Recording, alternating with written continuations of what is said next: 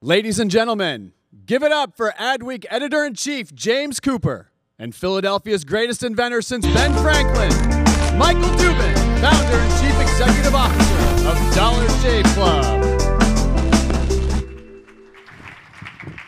Wow, that's some really low energy clapping, people. Come on, let's bring it up. Come on. We've got Michael Dubin here. It's got to have some energy. So, Michael, thanks for being with us this evening. We're almost to drinks. I'm sure some of you guys are drinking already, but don't you have a bar cart that can go through here? Really good, though. Yeah. So. I'm sure other conferences do that. But Gil. Okay. You're one of the original disruptor direct-to-consumer brands.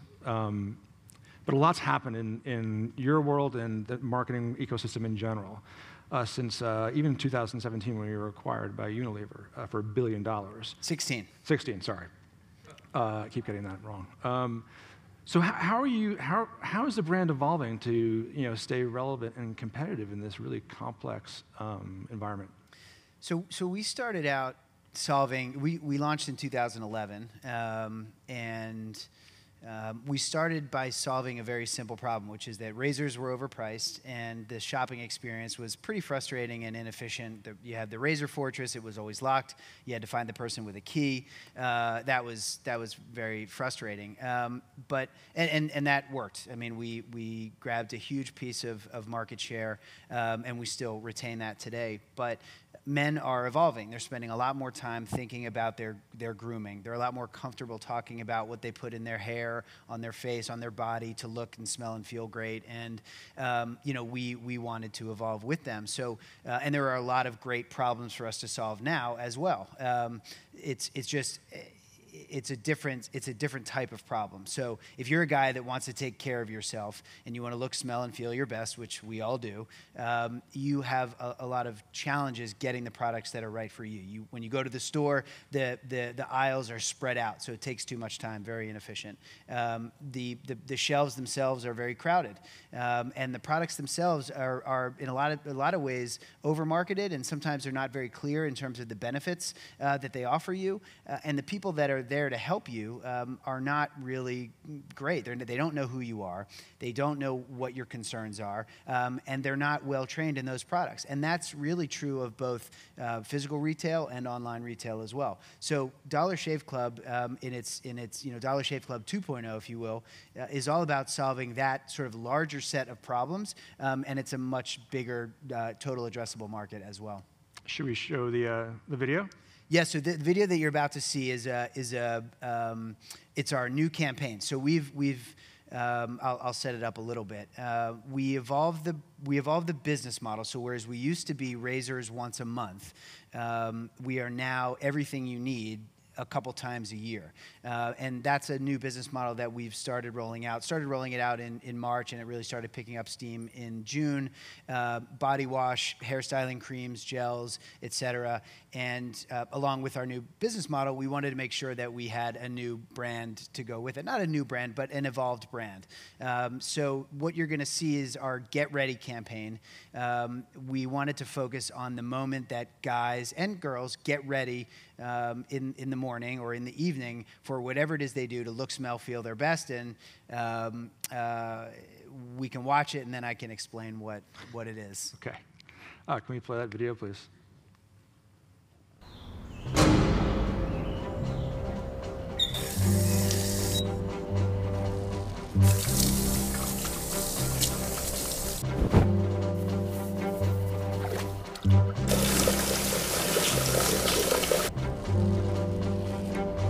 Whether I'm right, whether I'm wrong, whether I find the person or never belong, I've gotta be me. I've gotta be me. What else can I be but what I am? Almost finished. I want to live, not merely survive. And I won't give up this dream of life that keeps me alive. I've gotta be me. I've gotta be me. The dream that I see makes me. Does this work? Not slick back, no. That faraway prize, a world of success is waiting for me. If I heed the call, I won't settle down or settle for less, as long as there's half a chance that I can have it all. I'll go it alone. That's how it must be. I can't be right for somebody else if I'm not right for me. I've gotta be me. I've gotta be me. Excuse me. What else can I be? Can you get my back? What I am. And I won't give up this dream of life that keeps me alive. I've gotta be me. I've gotta be me. The dream that I see makes me what I am. Oh, man. That faraway prize, a world is waiting for me. If I heed the call, I And in 1990, I moved to Philadelphia. I was transferred. As long as there's half a chance that I can have it all. Hey, does this work? Yes! Yes! I'll go it alone. That's how it must be. I can't be right for somebody else if I'm not right for me. I've gotta be me. I've gotta be me. Daring to try to do it or die. I've gotta be me.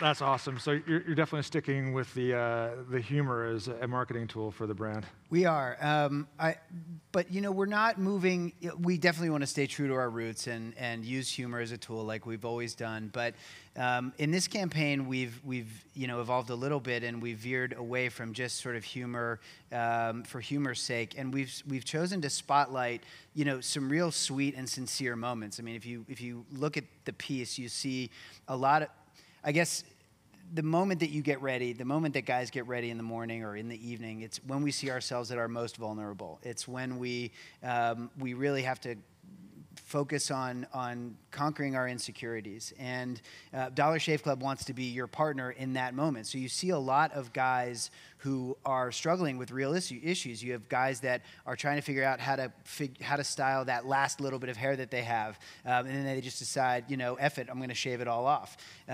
You see, we wanted to make it okay. We wanted to celebrate those moments, those real moments, and not just have fun for fun's sake. But yeah, of course, you see a guy putting on ball powder in a very celebratory way, and you definitely see some things that I think, I heard a couple knowing chuckles from the audience when you see a guy doing a snot rocket. We didn't want to shy away from those moments either. So there's a bit of humor, no doubt, but there's also a lot of sincerity in it. So how do you match that that culture that you developed with the evolving direct-to-consumer marketplace? I mean, there are lots of very unique aspects about direct marketing. How are you approaching it today? So, I guess the way that we think about DSC is we do think of it as a brand first, and the channel that we sell in is an online channel only. We've purposely chosen not to go to wholesale or mass retail because we're focused on building a direct relationship with our customer. We are interested in solving problems for guys as it relates to helping them take care of their minds and their bodies. And it's challenging for the reasons that I mentioned to do that in a retail in a mass retail environment, and a lot of online players aren't doing that really well. So we think about building that connection. That's nothing original. A lot of direct consumer brands focus on the online channel, but the more we know about a guy and what his concerns are, what his challenges are, what his insecurities are, even how he thinks about living his life, both his mind and his body, the better we can tailor the product, whether that's a content product or a physical product that they use in their hair or on their body. I mean, there are women that were featured in the clip. Are you going to be more aggressive about going after the women consumer? I think, that's a question that we get a lot. A lot of our members are women, not a majority, but a meaningful percentage, and for themselves. And I think that they're, we always design our fragrances and our formulas to be appealing to women, but we've never taken sort of these products are designed for women approach, because we think that the big market right now, the big need is for guys and helping solve those problems for guys. It's not to say that there aren't great challenges or great problems to solve in the women's cosmetics market or in the women's wellness market, but I think that guys, it's a much more evolved ecosystem for women. Women have been more thoughtful about this area of their lives than guys have been for a very long time. And guys, we're hoping to build some of that infrastructure so that guys can, feel more confident. We think that's the bigger opportunity right now. Doesn't mean we won't ever launch products for women, but we think the big opportunity is guys. So what's the most gonzo product you thought about launching but didn't, and what's out there on the fringe that has you sort of intrigued? Let's see, the most gonzo product. Well, you saw a guy with the shaver shaving his undercarriage there, and he had to position the mirror in a way that it was a pretty compromising angle there. I mean, you have to be in pretty good shape to get there. But I think that there's a product at some point that someone could make. Maybe it'll be us, maybe not. Where there's a little bit of a mirror, little strap onto your leg mirror situation, so you can take care of that without having to squat over the mirror. So, yeah. You did ask. All right. Well, let me know when you have that one ready. So what do you think that, in general, what do you think brands at their own peril are underestimating about the customer and the customer journey today? I think that brands might. You can never overestimate the customer's desire for something new, and that something new and shiny has become a little bit of an addiction for consumers, because every time we open our Instagram, there's a new brand or a new product from a new brand that we've never heard of, and everything's new and exciting. And the consumer has almost, equated new with better. And there are a lot of incumbent brands that have been around for a really long time, offering great products, great services, who probably don't get the credit that they deserve, because we're a culture that's obsessed with new and shiny and flashy. But that doesn't mean that, okay, you're not getting the credit that you deserve, but nobody's crying for you. So I think that it's probably incumbent upon these legacy brands to think about how they can launch new brands that are either affiliated or just completely different, than the ones that they run and put a lot of marketing muscle behind, because the existing brands, the legacy brands, they come with a lot of history, and sometimes that history is positive, and sometimes it comes with a lot of baggage. And I won't name names, but there are big brands out there with a lot of baggage. Some of it recent, some of it earned long ago, you have to meet the consumer's need and obsession, really, for new and exciting. So as a creatively led company, with you sort of really at the forefront of it in terms of like your vision and also your presence in these ads. How's your definition of creativity evolved? Well, it's a good question. I think that, well, this is a good segue for me to do my shameless plug. We're hiring a CMO, and if you know a great CMO, send them my way. It's michael.dubin@dollarshaveclub.com. But the notion of creativity for us is applied across a bunch of different platforms. It's not just the advertising channels, what you see on YouTube, what you see on television or Facebook. The digital product platform itself, our digital store, it, has to be just as creative as the commercials that like you just saw. But that notion of creativity is based on an evolving discipline. It's most people know it by UX or UI. People more and more are calling it product design, and it's your digital store or digital presence is an interactive, living, breathing application that is based on the success of which relies on your product designers having a really intuitive understanding of how the user's eyeball moves across the screen or what their instinct is going to be, and anticipating that so that you know where the button should go or where the copy should move as you shrink your browser size or whatever. And that is as much architecture and math as it is creativity and what color the button is and what anything looks like on the page. But it inherently is a creative exercise, just like building a house that's designed to be beautiful and functional. That's what a web application is. And obviously everything's mobile now, and those devices are changing all the time, and the screen sizes are different. So that application really has to live and breathe on its own, and that's creativity. Sadly, we're almost out of time, so I'll end with this last question. What do you think is really mission critical for brands playing in the DT space to be doing now in order to be competitive in, say, 3 years? Well, I don't know that I have the answer, but at Dollar Shave Club, I think one thing that has benefited us greatly is having all of those product designers, all of those advertisers, or our advertising creative team sitting right across the walkway from each other, so that when everybody's thinking about the brand and what's the message we need to transmit to the consumer, they're thinking they're in the same meetings. They're sharing the same coffee, as it were. And I think it's really important to have those groups together. Additionally, our content, we've invested heavily in content.